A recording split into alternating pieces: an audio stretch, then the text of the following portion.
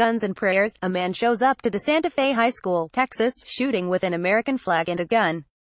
Another man says, "It's an embarrassment." Pic.twitter.com/TexNerp. Scott McGrew, at Scott McGrew, May 18, 2018. As news continues to pour in about the deadly school shooting in Santa Fe, a Texas man raised eyebrows when he arrived on scene with an American flag and a pistol on his hip to "Make America Great Again."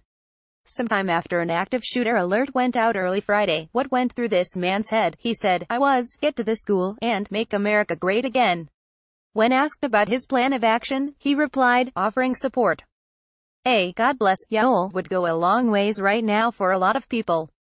Then he walked off. Another man being interviewed at the scene was enraged. "We need prayers. This idiot is walking down the street with a damn pistol on his side where we just had kids get shot," he said. "I'm a gun rights person. I have guns, okay. But this idiot is walking down here and saying he needs to make America great again. That's not what America needs. America needs prayers. We don't need this crap. This guy here is walking into a crime scene with a pistol and I hope they get him because this is a crime scene. This is an embarrassment," he added. Co-reported that federal and county officials said there were multiple students killed and a wounded officer.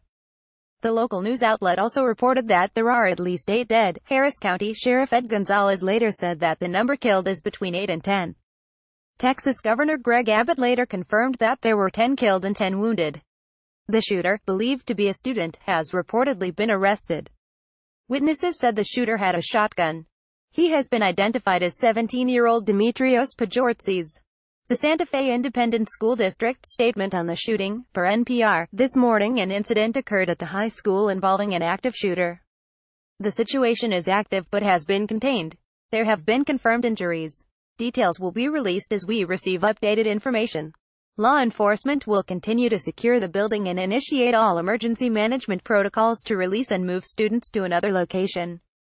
All other campuses are operating under their regular schedules. Image via Twitter.